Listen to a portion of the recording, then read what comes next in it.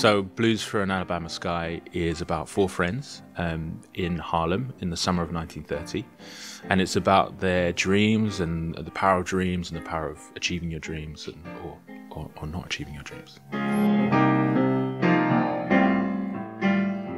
So yeah, I'm composer for the play, and the music is quite a big part of it. I think what I'm doing at the moment is helping to give a soundscape to those dreams. That's quite a lot of what I'm doing, and the places where we start to delve into the dreams of the characters become places where music can really kind of transport you to that moment and to that liminal space.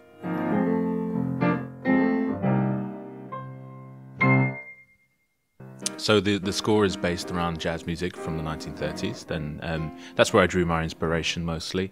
The bit of music that we have for you is from our recording session that we did here with some fantastic musicians, a nice small group of really, really great lively musicians.